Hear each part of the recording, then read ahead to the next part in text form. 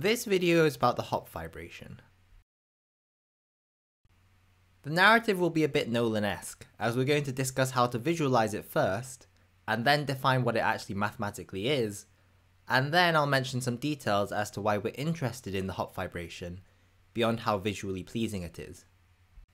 Visually, we're going to look at a correspondence between circles in 3D space and points on the sphere. Our first example is that the unit circle in the plane of 0 height in 3D space corresponds to the north pole of the sphere. As a bit of terminology, we call the points on the sphere basepoints and call the circles in 3D space fibres. Now we're going to turn to animations in order to see what happens as we move the base point from the north to the south pole. So here we've got the sphere and base point in the top left, and 3D space and the fibre in the centre. As a warning, a lot of information is about to be thrown at you, and it won't be justified. It's really more about getting intuition for how to navigate around this correspondence. So strap in. As we rotate the base point to the bottom, we see the corresponding circles in 3D space, which are increasing in radius. Each circle encircles the z-axis, but something interesting happens when the base point actually hits the south pole. The circle has become the z-axis, but this isn't a circle, so I've lied to you. However, I'm not going to come clean about exactly how I've lied yet. For that, you'll have to wait for the maths. For now, see this as the exception. The only point on the sphere which doesn't correspond to a circle is the south pole, which instead corresponds to a line. Now let's look at a point on the equator. For such points, rotating around the z-axis on the sphere in fact simply corresponds to rotating the circle around the z-axis in 3D space. And something nice happens when we plot the set of fibres for the whole equator. It carves out a bagel, or in technical language, a torus. We can move the equator up to another circle of constant height. In 3D space, this corresponds with a different torus, and this red torus is completely contained in the purple one. Conversely, if we move the circle lower, we get a torus which completely contains the ones that we've just looked at. And so we get a remarkable structure on 3D space of nested tori coming from different heights on the sphere. These tori, together with the circle corresponding to the north pole and the line corresponding to the south pole, fill out all of 3D space. We can learn more about how these tori fit together by slicing some bagels. There will then be a corresponding way to slice up the system of tori. We'll gain insight through 3 different slices. Our first is across a plane with height 0. How does this cut the tori? The z-axis goes through the whole of the bagel, so the cut at height 0 is just the standard bagel cut. So here I am, struggling to cut through a pumpkin spice bagel. If we do this, in the cutting plane we get 2 concentric circles. So now what happens if we slice the whole system of nested tori? If you want, pause to picture this.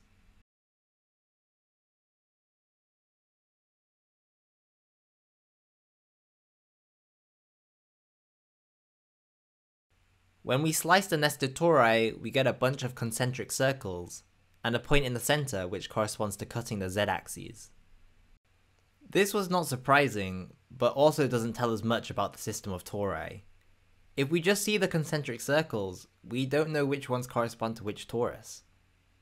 To get more insight, we move on to the next cut, the vertical cut, which corresponds to a cut in the plane x equals 0. Although there are many equivalent choices of vertical cut that we could take.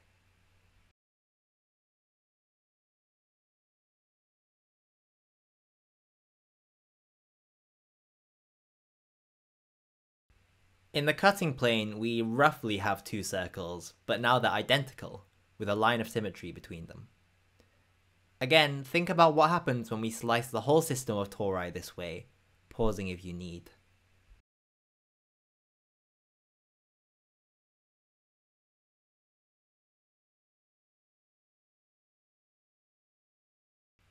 The picture should look something like this.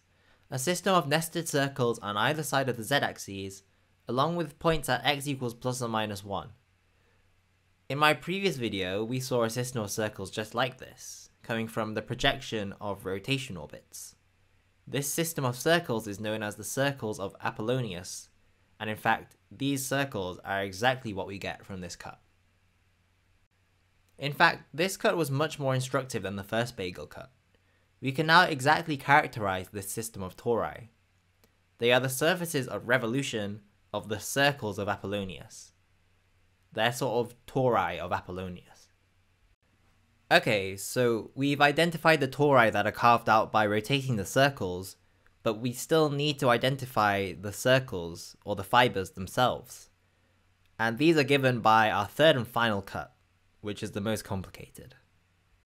If we return to the resulting half bagel from the vertical cut, in the cutting plane there are two circles. In this plane, there's two lines which both pass through the origin and are tangent to both circles. Pick one of them. We can then use this to define a plane in 3 dimensions by picking the plane whose normal is perpendicular to this line and also lies in this vertical cutting plane. Equivalently, this plane comes from extending the tangent line parallelly into the x direction. This cut intersects the half torus in a nice crescent moon shape, and adding back the other half torus gives 2 circles. We can make a choice of one of these circles, and this is precisely the type of circle which appears in the Hopf fibration. By rotating this round the z-axis, we construct the torus as we did originally. These circles are special and are called Villosaux circles. We can do this in real life too, by doing this so-called Villosaux cut. Here I attempt to do one, unsuccessfully. While I try to do this, let me tell you something else which is interesting about these circles. On a torus, there's in some sense 2 types of holes. One is encircled by the kind of circles we get by doing a vertical cut, and the other is encircled by the kind of circles we get from a bagel cut. But Villosaux circles, in fact, encircle both of these holes.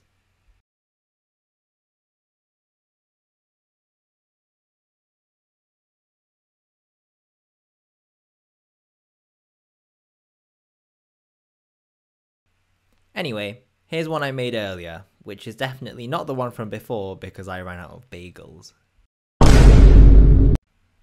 But from these 3 cuts, we now have a complete visual characterization of the fibres, although it's a bit of a mouthful. They are Villosaux circles on the tori of Apollonius, with 2 degenerate tori at the poles of the sphere. Hopefully you agree that this is a very pretty structure on 3D space, but it's time to come clean. Here's the twist. It's not really supposed to be a structure on 3D space. It's actually a structure on the 3-sphere, which is the analog of the sphere, or the 2-sphere, but in 4D space. Sadly, the visual intuition we've been building all of our lives doesn't equip us very well for visualizing 4D space. But we can, in a sense, visualize most of the 3-sphere using stereographic projection. Remember that for a regular sphere, stereographic projection maps the sphere, missing the North Pole, onto the plane. For the 3-sphere, stereographic projection misses the 4D analog of the North Pole, but otherwise maps the rest of it onto all of 3D space. This resolves the earlier problem of the fibre of the South Pole being a line instead of a circle. If we look at the 2D analog, the line on the plane comes from stereographic projection of a circle on the sphere.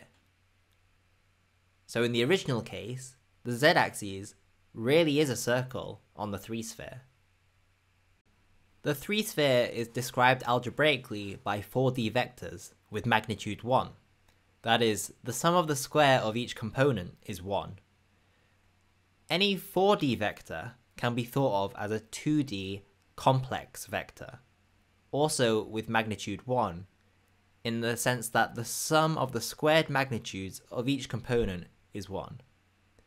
If you need to, take a second to check this. The structure of the Hopf fibration can then be distilled into a function called the Hopf map. We'll only discuss a light version, which takes in these 2D complex vectors and projectivizes them. Roughly, this means it returns the ratio of the two components of the complex vector. Every complex number can be attained by doing this to a complex vector on the 3-sphere, and you should check this. But also, z0 can take the value 0, and in this case the ratio takes the value infinity.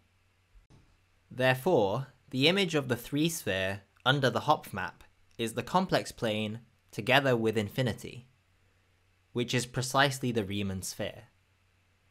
So this Hopf map is a map from the 3-sphere to the 2-sphere. Now consider the different complex vectors that give the same ratio.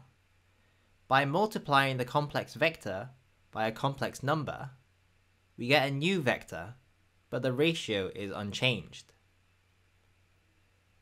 If we multiply by a phase, that ensures the complex vector stays on the 3-sphere. Since different complex phases form a circle, then on the 3-sphere we get a circle's worth of points which all map onto the same point of the Riemann sphere.